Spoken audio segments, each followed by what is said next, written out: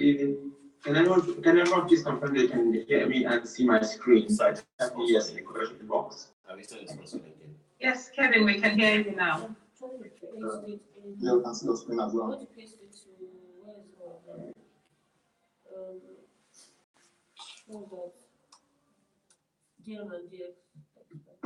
Great. So my name is Kevin Danesi, and I'll be coordinating tonight's meeting. We don't currently have Keji on board, but here is the agenda for tonight's meeting. Hi, sorry, it's Oino here. Yes, you do have Keji on board. Oh, it's Copy, share, click on share. Okay. Keji, can you just let them know? Hello, everybody. I'm here in the meeting. Oh, hi, Keji. This agenda for today includes an update from the sponsor and the presentations from the projects. We have 3 projects presenting today. If we could, so the first I think is an update from the sponsor. So do you have, Keji, do you have any update for the team? Yes, I do. Which is, have you shared this? Yeah, thank you. For example. All right, have we posted the sponsor meeting everywhere? Because today's meeting is a very important meeting and everybody should be aware of it. Okay? Yes, the posted on River and Base Camp. Okay. Have you posted it? Thank you very much. All right. So, now one thing that I will do quickly so that everybody can learn, which is also very important, is this. Today is the first time that we are taking advantage of streaming live from YouTube, so that basically people can engage. The engagement experience can be a lot much better as well. So basically, we can show you what's happening on the whiteboard and also show you what's happening on the screen, which is really, really cool. We're in October, we only have 3 months to the end of the year, and the next 3 months is absolutely critical and crucial to everyone's success. And as you all know, that majority of what we're going to be doing is going to be focused on digital transformation and digital marketing as we move towards using data to make an informed decision. So there's never been a better time to join this platform, and there's never been a better time to be more focused and concentrate a lot more.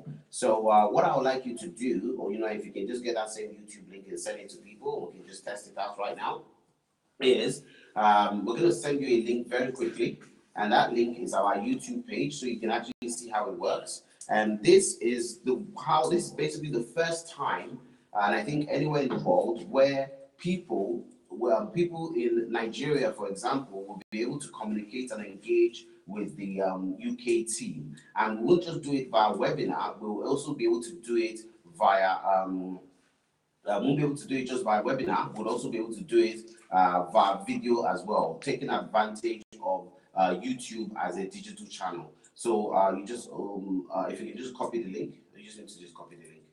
Scroll down, you might want to just, okay, copy the link and share it. And then everybody can actually everyone can actually go and basically have your screen open. And while you have your screen open as well, while you have your webinar open, you can also have your YouTube open, and you can actually get a better visual of groups. Set groups. Trust me. Because they can mute it. They can hear me, so they'll mute it. Okay. Now, so you don't have echoes, what you will do is mute the YouTube so that you can see it, but you will be able to understand a lot of what I'm trying, a lot of where I'm going to with this. Okay. So can everyone confirm that you can now see my screen, or you can now see us on YouTube? If you can do that on Telegram, we'll have your Telegram open. I'll have my Telegram open. So if you're on Telegram right now,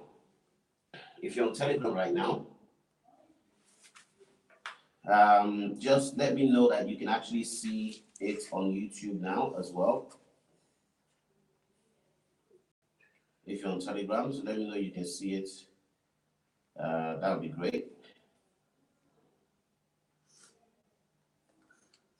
Okay, so Let me know that you can actually see it. Okay. So can you guys see it? Let me know. And then we can kick off.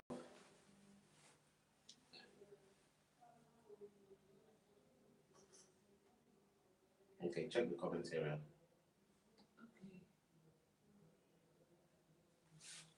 Hi. Hello. Hi, sorry, it seems to be an issue. I don't know if we're broadcasting, because I'm getting messages saying the company can't hear us. What? No, we're not broadcasting. It says start broadcast on there. Well, click on start broadcast. You are broadcasting, but it's fine. We can broadcast. The broadcast is now starting. All attendees are in listen-only mode. Actually, Hi, everyone. Can you all hear me now? Welcome to tonight. Yeah, so I think they didn't start this. Yeah. All right, so welcome everybody. So the webinar has now started. So basically, we've sent you a YouTube link. That's our live feed for you to actually visualize what we are doing here. This is the first time we're testing the work experience hub over here in Nigeria, where we can connect the UK team to Nigerian team. Basically, we want you to be able to work and interact anywhere in the world. It's part of our digital transformation initiative where we're looking at worker enablement. So at this point in time, this YouTube link is quite public, but very soon it will be private, where only subscribers will be able to listen to it. So but for now, we would actually just test it out and benefit from it. So as you can see, you will find that the agenda is on. If you're looking at it from YouTube, you will find the agenda on the screen, okay, like so.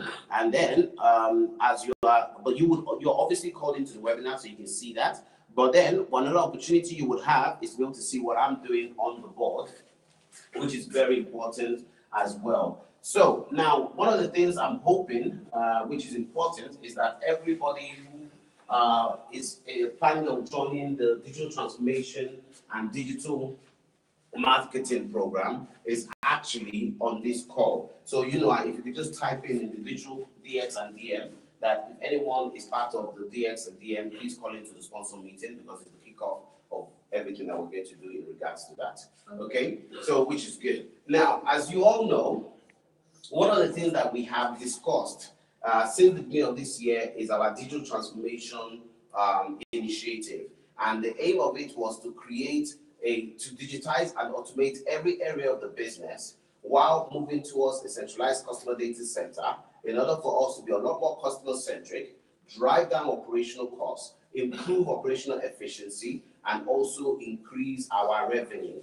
Now, in order for us to be able to do that, we had to do a number of things. Those of you who have been a part of our digital transformation initiatives from the beginning will notice that one of the projects we had was platform integration. Okay, now if you can do me a favor, take over the screen now. I think you should take over the screen and let's just go to the take over the screen. So we're going to come back to the people that are presenting and I'll make this as quick as I can. So if you take over the screen and open up that presentation we had earlier.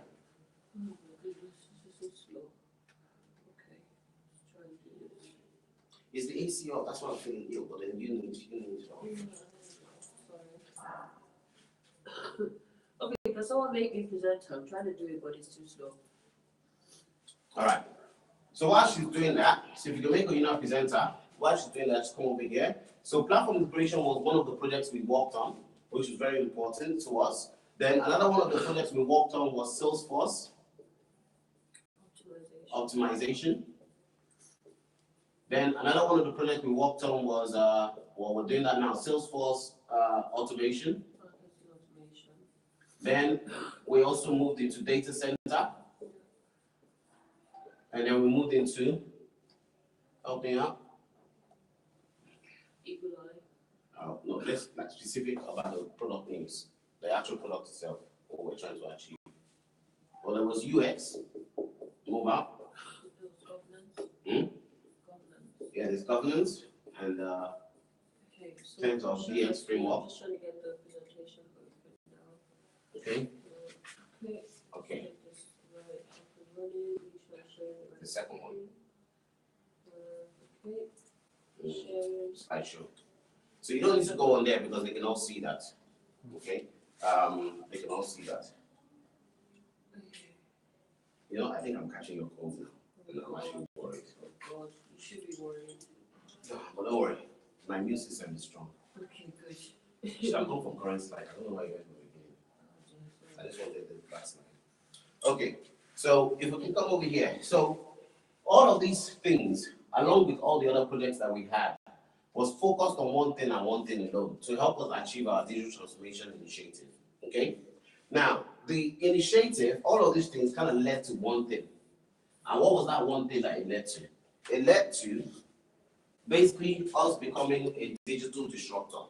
That is what we want to become. Okay? Now, this is the point where everybody needs to be taking notes, because they will ask you about the portfolio of projects you were working on. The portfolio, the digital transformation portfolio.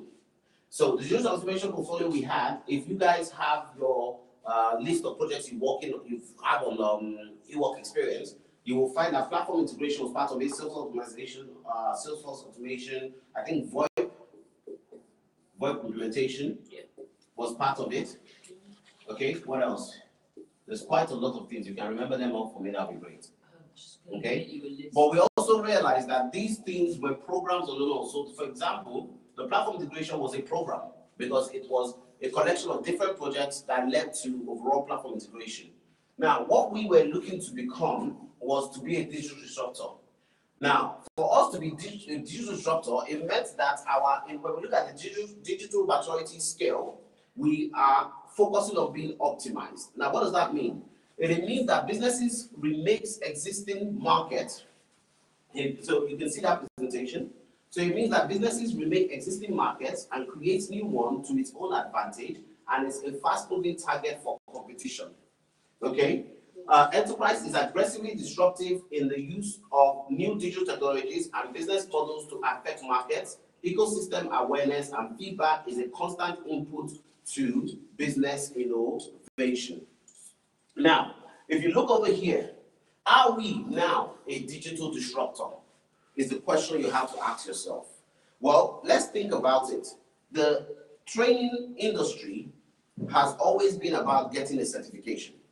But we've realized that getting a certification alone is not enough. You need experience. We have now been able to disrupt the market and create an industry where you can be certified and also gain experience. And that's where our partnership with Digital Marketing Institute comes into place. We're also working with them now to create a digital transformation model which they will accredit so that people can have digital transformation and digital marketing accreditation. Because basically, whether we like it or not, the world is going digital. Can you do me a favor? Where is it? Okay, you opened that up. That's fantastic. So put that on there for me, please. So this is where it's very important that everybody now understands where we are and where we're going. Understand the project you're working on and understand the impact it has on the company, and also, more importantly, the value it's adding to the company. Because when you present your projects now, you're going to have to be presenting your projects based on metrics, based on KPIs, based on the value that is added. Now, if you look over here, okay, somebody needs to mute themselves. If you look over here, not me, but somebody else. If you look over here, what you now see here are the list of portfolios, the digital transformation portfolios that we were focusing on as a company, in order for us to be a digital disruptor. So in order for us to be a digital disruptor, we were focusing on DX governance. There is no way on earth we could implement the massive scale of solutions without being agile on a portfolio level. It just wasn't possible, okay? It was impossible. So we had to understand what the digital transformation framework was. We needed to understand what the digital culture, what it meant to have a digital culture and the mindset we need to have. And we also needed to be agile, but not on a project level, but on a portfolio level. So we first and foremost we had to change our entire governance structure, which I believe that you are all aware of, and that is now why we're using the safe agile methodology. So if you find yourself in the company using an older methodology, you are not in tune with where we are as a company. So that is why we get worried when somebody says, oh, we're going to use the waterfall methodology, or we're going to use the agile methodology. when as a company, we've evolved to Safe Agile. And we're also using tools like Jira Portfolio on a portfolio level, which all of your projects needs to be connected to. Now, you then have DXECRM, and that was looking at our data. We have spent a lot of money in this area and a lot of time and resources in this area, cleaning up our data, segmenting our data, and trying to automate every one of our channels. So customer service, sales, support, finance, how do we digitize every one of these channels and then automate it so that we can drive down operational costs, improve operational efficiency, increase our revenue, and be a lot more customer centric. These are very important areas for us as a business. One of the things that we're pretty excited about, which I've been sharing with you, is that we are now we're now able to account for 48. Is it 40? 48? Yeah, 48% of our business. No, 38. 38% of our business is now repeat business, while 62% of our business is new sales. Now, that is pretty awesome for any business. That is enough for you to go to any investor and say that, hey, for every customer we get, 38% of them will be repeat customers on a monthly basis, and it's a rollover, which is pretty impressive. That's attractive to any investor, and that is why we're here. That's why we've got an investment to build what we have built over here. So you're now at a point where it is so important that everything that we are doing, you should pay attention to, and you should learn from it. Now, platform integration was very important to us. We needed all of our tools to be speaking to each other. Riva, Basecamp, eWork Experience, PayPal, Webinar. Why? Because for us to get to a point where we can understand you, understand your progress, identify what best practice is, and help you become better, we needed data. We needed to get to a point where we were using artificial intelligence and machine learning to actually help candidates become better and secure jobs faster. So it's a very difficult thing for us. Once we're able to do that first, we need to integrate all of our platforms together. And that is where we move towards what we call a unified system. So those of you on my DX and DM group, you will notice that we've been talking about unified systems for quite a while. In the past, it was just one system, okay, then one channel, then it was multi-channel, yeah, and then it's only channel, and now we're in unified systems where everything is fully integrated. Now, we also know that if we are going to operate on a global scale, we need to be able to take advantage of cloud and take advantage of the cloud services available to us. So if you look at what's happening right now, everything we're doing is operating via cloud. We don't need to install any software. You just need a login detail, and you can log in and access the platform from anywhere in the world. Go on. How many candidates, or what percentage of candidates who signed up for our training last month opted to sign up online? Yes, we're going to go to that as well. So one thing that's happening as well, so let me just come over here to DX Mobility. We also realized very, very quickly that majority of our traffic for first-time users access the site via mobile. So we had to have a mobile-first strategy and improve the user experience solely based on that. We actually saw a dramatic increase in that. Then, as we now started moving towards platform integration and cleaning up our data, we realized that having a data center was critical to us. At this point, we can now improve, optimize our digital marketing channels and be a lot more driven by data-driven marketing. And then, since we're not having payments from all over the world, we now had to make sure that we created a global payment system where people can pay from anywhere in the world. Go to the next slide. And I'm going to come to what Oyinlo just said just now. So this is still the portfolio. Now, there's some things we haven't done, like bots.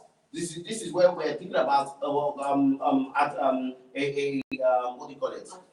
Artificial intelligence customer service person, or customer service robot that will deal with all the support issues. We've not touched on that yet. But it's also what you were explaining earlier today. Yes. Which is being able to offer the candidates more intelligent options in their learning, being able to bring to the fore what they need to be focused on at that point in time, based on the record or what the machine has learned about the candidate's progress on the training.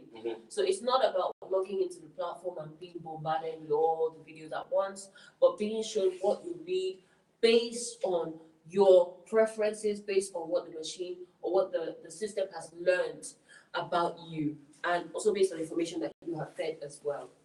Definitely. Thank you very much for that. And then cyber security, important to us, as we are heavily reliant on data. Well, we have to be compliant. Well, over here in Nigeria, they're also working on their own data protection regulation rules, which we just realized, but we don't have a choice but to be compliant with GDPR. So you can see that what we are doing is no different from what we're doing is no different from what any other company out there is doing. And I'll show you some very interesting statistics very, very soon in regards to that. Now we move to instant messaging. We have actually integrated Driver for our instant messaging. No? Of course we are, but now we're starting to see a lot of things develop, and we're starting to ask ourselves, have we got the best solution for the job? But that's a topic for another day. Okay, so that's interesting. That's an interesting one.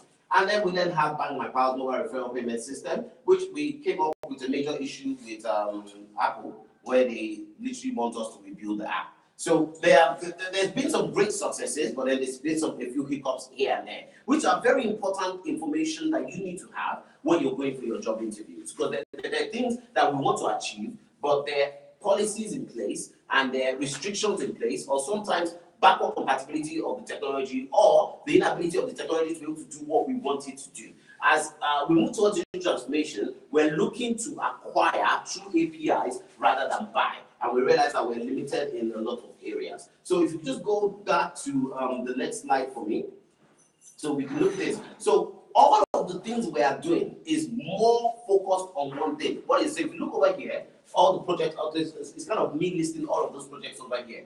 The aim of it was to become a major disruptor in the industry. Now, for us to be a major disruptor in the industry, we had to ask ourselves, what is our objective? Well, first of all, we have to look at how do we deliver better customer experience? How do we improve our operational process? How do we improve our business model? And then, in asking those questions, which is the problem, identifying problems that we're already experiencing, what are the digital capabilities available to us to help us achieve that? Which then gave birth to these portfolios, which we used to solve our problem. I want to say something about the portfolio. I know, she's talking. I want to say something very important about portfolio. Now, digital transformation is something that has become a major requirement for any business that wants to survive in the digital age. However, it's very, very important to understand that Rome was not built in a day. Transformation is not achieved in a day. So we have the programs. These programs have run some projects. Some of the projects have been wrapped up. However, the program still exists. There's still room for improvement. There's still room for growth. There's still room to continue the improvements that have been made. So what am I talking about? Optimization of your CRM is not a one-off exercise. It's a continuous process. It's an ongoing thing. It's a continuous process of improvement. You're constantly optimizing. You're constantly changing your requirements. You're constantly adjusting to fit what the current need of the business is. The same thing for all of these programs. Platform integration, you're constantly integrating. We started off wanting to integrate Basecamp with Salesforce and Salesforce with eWork Experience, and we picked only about 2 or 3 features of the eWork Experience platform to integrate into Salesforce. Since that project had closed, we've actually integrated about 4 or 5 more features into Salesforce, and the requirements keep evolving. Now that the hub is here, so many different new dimensions of the business are emerging. All of these things are going to require us to continue building on top of what we've started. So my point is, it is not a one-off exercise. There will be projects going on from now. This is the final quarter of 2017. There will be digital transformation projects underneath these programs and possibly under new programs going on for the next 3 to 5 years. Yep, definitely. So that said, That now puts us in a position where, as a business, we have to now track our progress, and we have to work based on metrics, and we have to be able to roll out iterations, releases in iterations on a portfolio level, which is absolutely critical to us. So what does that now mean? Well, first of all, let me show you, because it will look as if we're wasting your time with all this information. But what we need, okay, you know what? We'll just wait for her to pass. Okay, so basically, what we need to do now is first show you basically what's going on out there, which is important. So let's go back to that stats. I don't need any of this stuff anymore right now.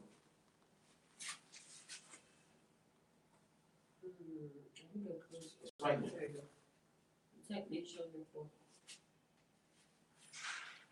It's something we talked about earlier, and I think I sent this link to everybody. You can send it to the group later on so they can have a look at it. But I just want to go in your own spare time, go and look at it. But let's deal with the main issue right here. Okay? Digital tech investment in 2016, digital tech investment reached 6.8 billion. That's 50% higher than any other European country. Well, we're based in the UK. Those of you in the UK, the jobs are in the UK. So you don't even need to sit down and try going looking elsewhere. What you need to do is ask yourself, do I have the right digital skills to compete in the industry? Let's go, please. Keep going. No, keep going. I'm going to go straight. There we go. So the turnover of digital tech businesses reached 170 billion, an increase of 30 billion in just 5 years. That's a 28% increase. That is scary. Now, the truth of the matter is that when businesses are making money, it means they're recruiting. It's just that simple. And they're recruiting, they're looking for digital expertise, digital experts. But one thing we saw here, which was really cool, was that a digital business is created every what? Hour. Every hour. So a new digital business is created every hour, which means when that digital business is created, jobs are created as well. Talking about jobs? And when you talk about jobs, there are now 1.6 million digital tech jobs in the United Kingdom. And that is 2 times faster than any other non-digital sector. Now, the question is digital a particular sector on its own? No. Digital cuts across all sectors: finance, healthcare, oil sector, whatever sector you're in, digital cuts across it. And that is why it is dramatically increasing. Now, that said, you could actually scroll all the way up. Scroll all the way up and start going to keep going up, which is there's some other interesting thing here. Keep going. And you can say, yeah, this is where it is. This way it is. And you can actually start looking at jobs per region or per county, which is really, really cool. You know, and that tells you that wherever you are, there's a job opportunity out for you. But the question is, have you built the right digital skills? If you haven't, then obviously we have a major problem.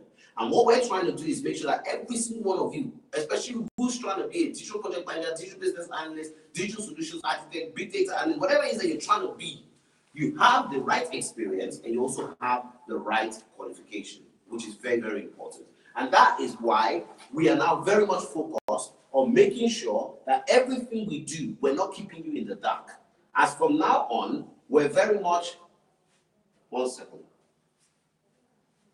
Sorry, yeah, just tell us to shut up. So we're very much right now focused on making sure that you're involved in every step of the business, which is absolutely critical to your success. Okay, now that said, I think it will be good to open the floor up for questions. Let the program office contribute to this, and then